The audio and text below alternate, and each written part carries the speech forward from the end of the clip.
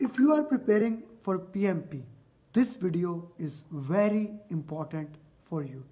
If you can master what I'm going to share in this video, you can clear 8% of the exam.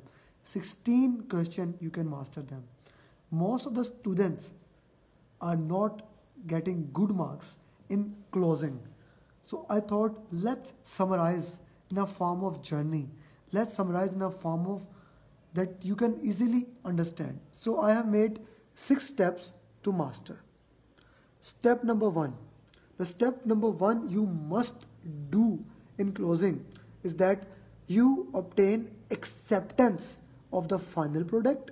Formal acceptance have already been taken in the previous validated scope. Here you take the final product acceptance. Final product acceptance, not deliverable acceptance. Final product acceptance from relevant stakeholder. Step number 1, final product acceptance from relevant stakeholder.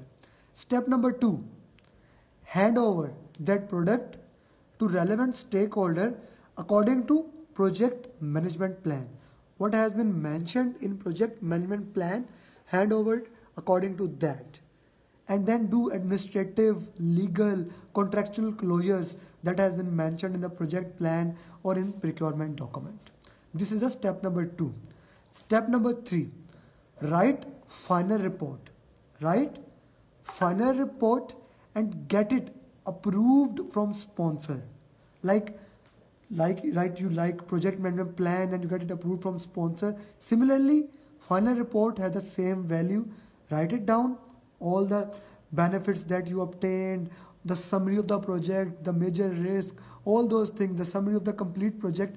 Write it down, get it approved from the sponsor in repository, and you put documents in. You are basically archiving your documents. Once that is done, obtain feedback from the stakeholders. Obtaining feedback from the stakeholders according to stakeholder management plan is very important. So that's it. Once you have done this, you have written all these things, release your project team, all these steps are done, release your project team and close the contract, your work is done. Once again, get final acceptance of the product from relevant stakeholder, hand over according to project management plan and close administrative closure, legal closure, write down the final report, get it approved from sponsor, share the final report to stakeholder according to communication management plan, write comprehensive lesson learns, update organizational knowledge base. Once that is updated, put these lesson learns in organizational repository. Then step number 5, update project documents for future projects and audit them and archive them.